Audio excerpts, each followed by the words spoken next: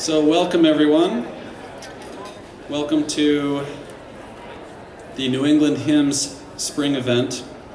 My name is Scott Bradley and I've had the privilege of serving over this past year as the chapter president. And I'd like to just make a few remarks and then turn it over to our speakers for today. We have a wonderful program lined up and I'm really excited to hear what our speakers have to say. Before I do that, just like to make a few announcements. And if somebody wouldn't mind running out to the parking lot and grabbing everyone who's tailgating out there and let them know we're starting, I'd appreciate that. Great news, it's one of those sort of nice problems to have, but we sold out this event. We sold out the event 3 weeks ago. So we will certainly expand the size of the venue in the future, but it's great. We're at 200 people registered and really good turnout to hear. Welcome to all of you who've come from across New England. This year's theme has been innovation. We have a lineup of some really exciting stuff for you today, including a Pitch-a-thon, which is, I think, the first Pitch-a-thon that we've done at New England Himss. I'd also like to point out we have, each of you grabbed one of these blue cards when you came in, and each of our sponsors is listed here. Please spend a little bit of time walking around to each of the tables in the back of the room and around the sides. Once you get each of these stamped, at 3:30 we'll be doing a drawing. You can turn in the card ahead of 3:30. Once you have everything marked off here. So we'd just like to say a special thank you to the wonderful sponsorship that we've had at New England Himss. Thanks to all the sponsors who are here today and who have been supporting us. Without your support, we could not hold events like this for everyone. So thank you.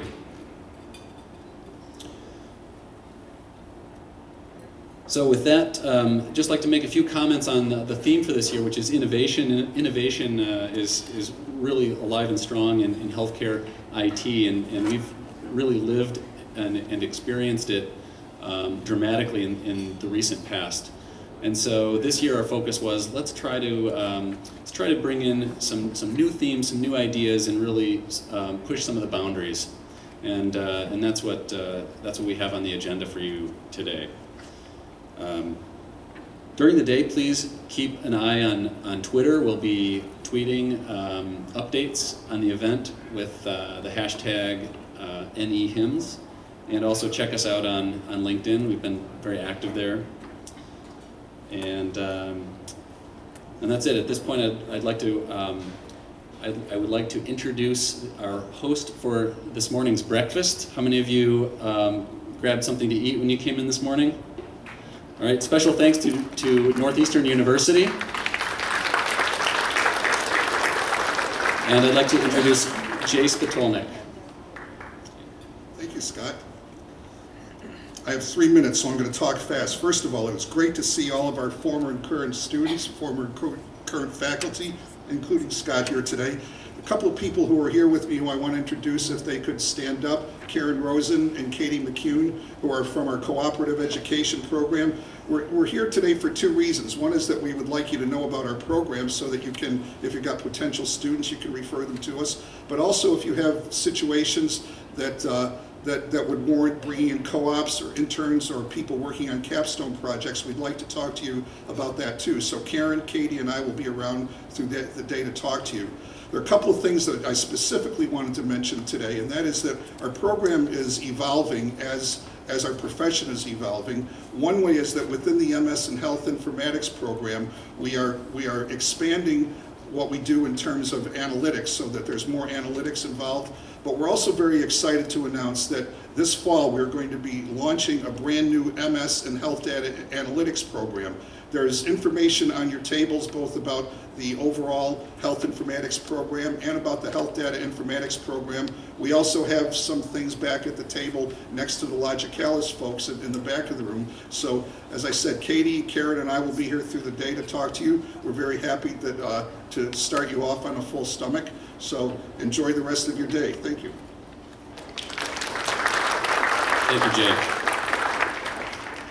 And before I turn the microphone over to our morning keynote, I would like to recognize the members of the New England Himss board. If you are a board member of New England Himss, please stand up. And thank you so much for all of your work for this event and everything else that we've done.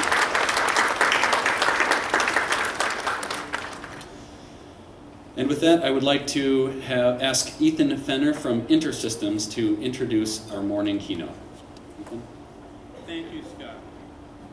Thank you, Scott. Thank you, everyone, for coming this morning. My name is Ethan Fenner from InterSystems Corporation. If you've never heard of InterSystems, that's okay. We are a technology company. We are not a marketing company. It may be a bit of a surprise to know that hundreds upon hundreds of companies deliver health information technology, their products on top of InterSystems. Epic is probably the most notable, which can be a surprise to some people. Also, Quest Diagnostic, LabCorp, really lab results across the nation are all thriving on InterSystems technology. And this is our first real sponsorship here for New England Himss, so it's a pleasure for me to be here.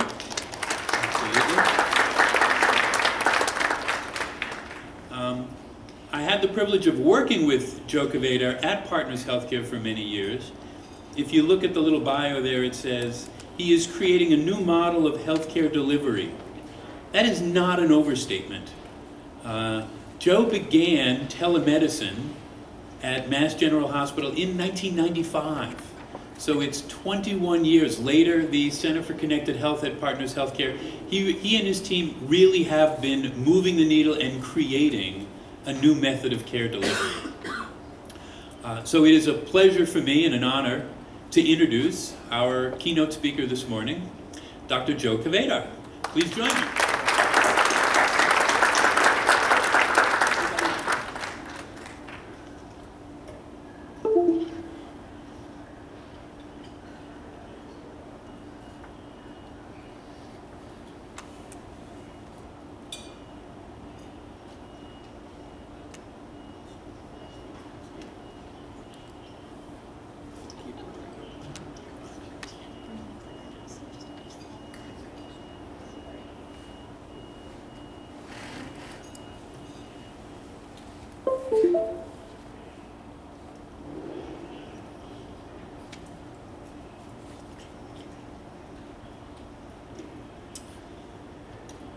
So by 2020, there will be 20 billion everyday objects that we now think of as inanimate and dumb, if you will, which will be now smart because they will be connected through what you already are seeing, but an onslaught of cheap sensors connected to mobile devices in the cloud. And that, of course, is what everyone calls the Internet of Things. And a couple of years ago, I was pondering that change in the context of a fire drill. But really, it seemed to me quite profound, and I had to ask myself, will that affect the way we deliver care in 2020? And surely it will, surely it will. So at that point, I was inspired to work on this book. Good morning, Joe. Here's the tale of the tape. Your blood... I'm going to go back on that because that was a mistake here. Hold on.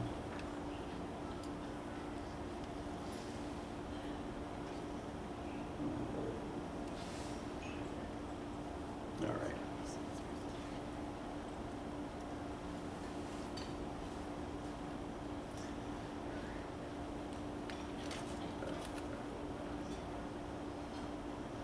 Very interesting. Good. There we are. Okay, pretend that never happened. So I was inspired to work on this book with co-authors, my co-authors Carol Coleman and Gina Cella, and we're going to be signing books after the panel after this. The notion behind the book is really several things, but one of them is to try to point out some areas where innovation is needed for us to take advantage of all of the new data that these things in the Internet of Things are bringing that will indeed affect the way we deliver care.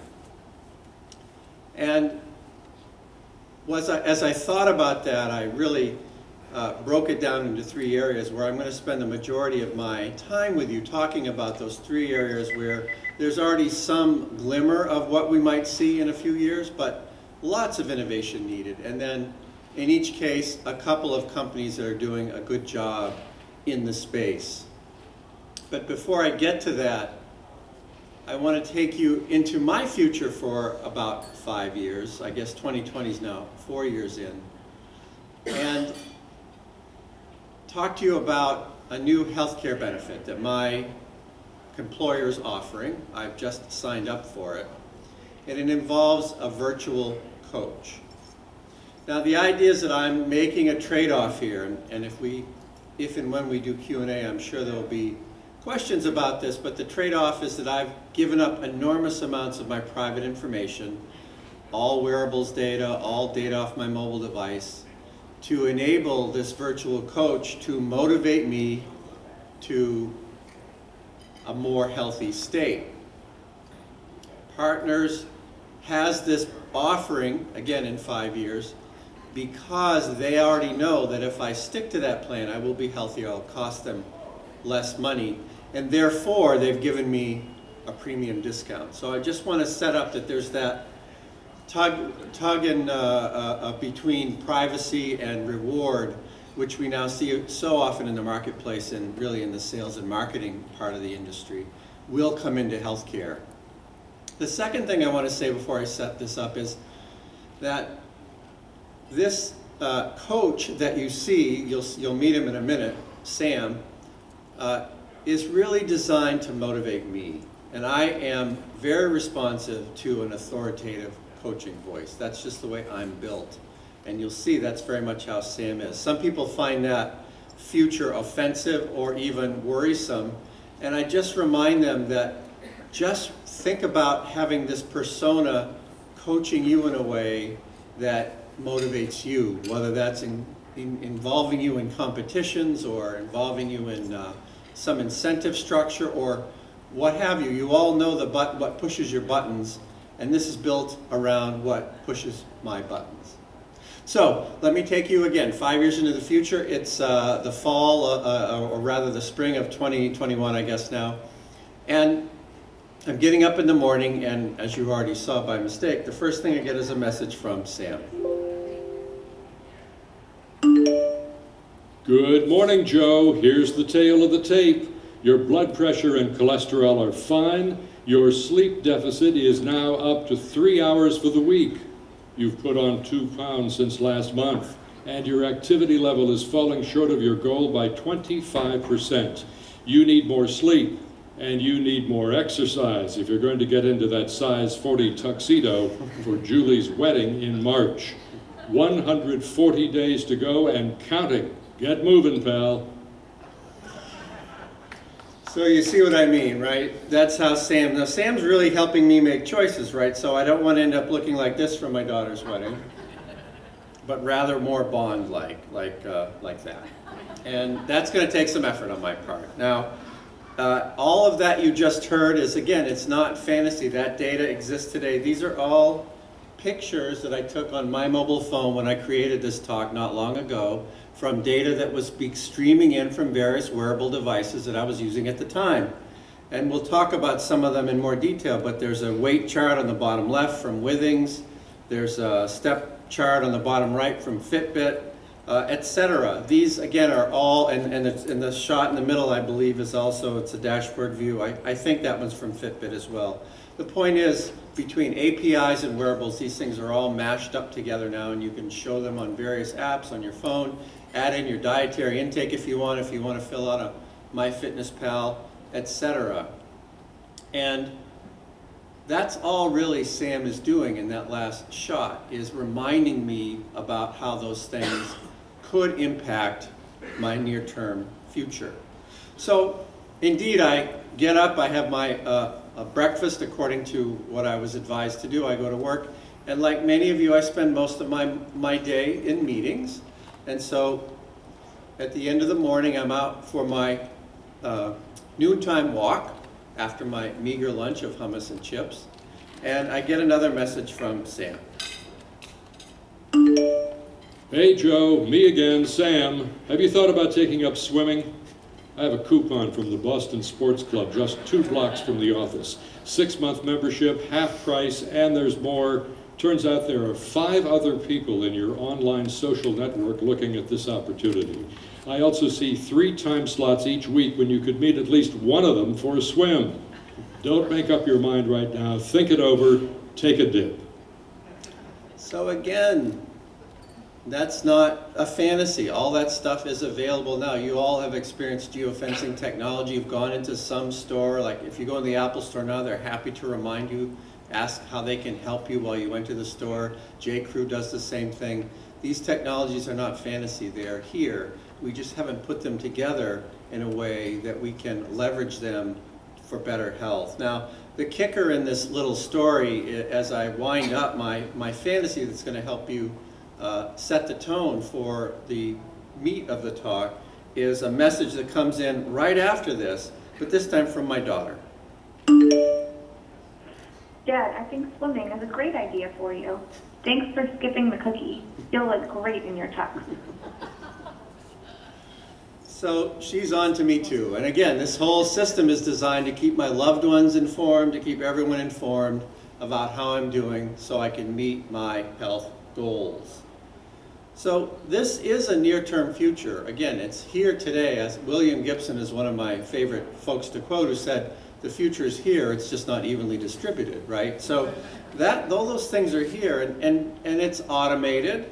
So SAM is not a person. SAM is a software program. It's contextual. You saw how contextual. It knows where I'm walking. It knows where my office is in relationship to the gym. It knows all my wearables data. So very, very strong context. Motivational, because it knows I want to look good for my daughter's wedding. Empowering, giving me all kinds of ways to achieve that goal. And then very much involved with various incentives. As I said, Partners has given me the opportunity. I could have chose not to do this. I would have had to pay a slightly higher healthcare premium if I chose it. So my point in all that is the story is not that fictitious. It's not that far off. But you would all agree we're not there today. We're not there today. So how do we get there? And that's what I want to spend the rest of my few minutes with you talking about. And it has to do, I think, with really 3 areas of innovation, which are shown here. And they're data integration and the sensor side. These are the healthy things that we're talking about. All of those Internet of Things data that are streaming in. There's some work to do there. Having all the data streams come in is not good enough, and I'll say more about that very, very shortly. Then there's the analytics side, the big data side, and I know there's big data companies and big data people here, so I'm sure we can have a rousing debate on how we can make the big data side, the analytics side, better to achieve this goal. And then finally, I would argue from my perspective as a healthcare provider who's worked in this area for many years, that if we know everything about you and can make you a unique persona of you, but we cannot engage with you, then it's really all lost. So how do we leverage all the psychologies that we know about to therefore engage you? So that's the framework. So again, the first part is about data aggregation and normalization. And what do I mean by that? Well, I showed you pictures earlier of my Withings weight scale, my Fitbit data. I didn't have my FitnessPal data because I'm too impatient to fill it out, but I could have. And with those 3 data streams, my calories in, accurately taken in by my FitnessPal, my calories out from Fitbit, and my weight, they should tell a story, right? We would all agree that they should tell some sort of story. But as you all know, if you now put them together in any one of these wonderful mobile screens, they just are 3 numbers. They don't tell me a story at all. One can go up one day and it doesn't explain why the others didn't go up or go down. That's normalization. That's normalization. If we're going to use this information clinically, we have to get much better at that. And I believe that there are opportunities for smart people who understand how software works to start to make those numbers make more sense in context. There's a couple of examples now of sensors that are coming out that start to do that at the individual wearable level. Muse is one of them. Muse is a head-worn device, so it's a wee bit awkward from a wearability perspective. What's interesting about it, and I had a picture of my Muse data on the top left when I showed all those screens. Muse takes in your EEG, which is, unless you're a neurologist, incredibly boring, but it reports out calm and stress. And it's used in a way for biofeedback and mindfulness meditation right now. There are many other uses as well. It's an example of a new breed of wearables that you'll be seeing that are reporting on things that are contextual and meaningful as opposed to numbers the way Fitbit does. So Spire reports, again, calm and stress based on your respiratory rate. Empatica is a local startup that's reporting out when and alerting people when someone with epilepsy might have a grand mal seizure. And there are a number of others in that same category. So the sensor market is really interesting, and of course sensors are becoming ingestible as well. Proteus Digital Health is a really amazing firm that's been now in existence for about 10 years, and they're finally getting to the point where you will see their stuff in the marketplace. Each one of those little pills has a radio in it. When you swallow the pill, the radio activates because of the HCl in your stomach and communicates with a patch you also see pictured on the bottom left that you wear, and it's real-time adherence. It's not pharmacy data adherence. It's not taking a pill ball cap off of a smart pill ball. It's real-time ingestible adherence. This stuff is coming into the market in some of the common generics in the near future: blood pressure pills, cholesterol pills, etc. So look forward to seeing that and what it's going to do for us in terms, again, of this enormous amount of data coming from these things in the Internet of Healthy Things. Now, on the analytics side, well, there's a lot of attention, and it's pretty exciting, right, what's going on with big data and analytics, but this is kind of the state of the art. And these are two quotes from the book. One says something like, well, if we know that your family members are calling for more services, you might be headed for a bad outcome. Yeah, all right, I can see that, but is that really the best we can do? And the other one even, I think, is a little more cute. It says, well, the magazines you read, whether you read Runner's Daily or Barbecue Daily, tell us a lot about you. Again, I'm sure it does, but we're going to have to do a whole lot better than that if we're going to get to use this in healthcare delivery. It's one thing for Netflix to tell me about a movie that I might like that I can snicker at because they got it wrong.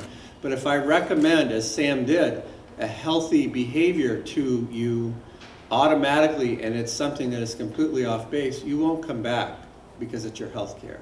So the bottom line with analytics is we're in the stage where we get to say things like 100 people like Ethan like something, therefore Ethan might like it. We have to get it down to the individual level. So rather than do it that way, it has to be individualized. And I think we can, and again, I think the things in the Internet of Things are going to help us do that because the richness of the data about each one of us will allow these software algorithms to pinpoint us individually based on things that are much finer detail than the movies we bought or the books that we bought. So that needs to be done. I'm sure it will be done. It's another innovation opportunity. And then finally, engagement. I wish I could talk more about engagement. It's one of my favorite areas. It's really what we spend most of our research and development time at Partners Connected Health on, because we're so passionate about understanding how to engage people. And there is a chapter in my book on this, a whole chapter on several strategies and tactics for improving patient engagement. One example in my little ditty about Sam was the fact that he zeroed in on the fact that I wanted to look good for my daughter's wedding rather than lecture me about how I might have a heart attack or stroke 10 years down the line if I didn't get my health together. That's a really important bit of engagement. A couple of companies that are doing a good job in that space, Omada is one of them.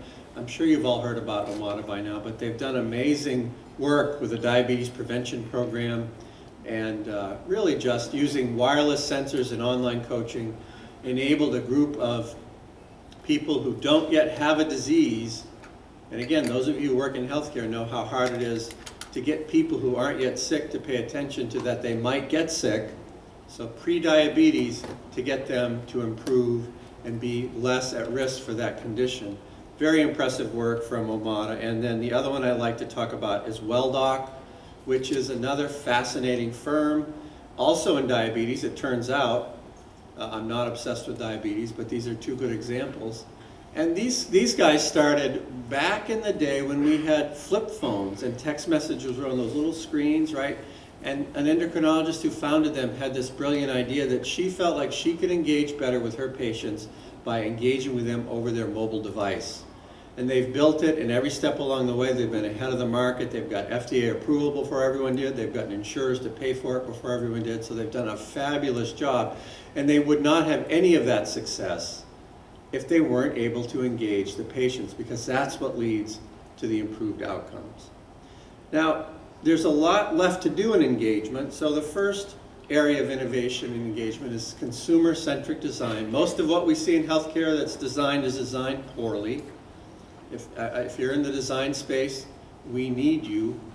If you're in a company that designs software, you need better design people. It's all designed very, very poorly, in my humble opinion. I mentioned fitting into everyday life. Let's start to take it less medical, more about your life. There's all kinds of good examples about that in the book. Personalization is important, and I mentioned that earlier. But the idea that Sam was so focused on me and my life and my needs helps me keep engaged with the program so that we'll be able to get into the size 40 waist. That's 2 inches off my waist, by the way. And then finally, the sentinel effect. And if I had more time, I'd spend more time on this as well. But this is something that I like to point out, because as healthcare providers in this new world, it's a bit of a digression, but as healthcare providers, we're now competing not with each other, but we're competing with CVS and Walgreens and Blue Cross offering their own programs, and it's a really interesting world that's very consumer focused. The one thing we have is most people both feel like they have a good relationship with their doctor and don't want to disappoint their doctor. And a lot of the programs we've set up at Partners Connected Health have leveraged this idea that someone from your doctor's office is watching your data and will check in with you from time to time. And patients tell us that's incredibly motivating to keep on the straight and narrow. So the sentinel effect is a really interesting design principle to work into these programs.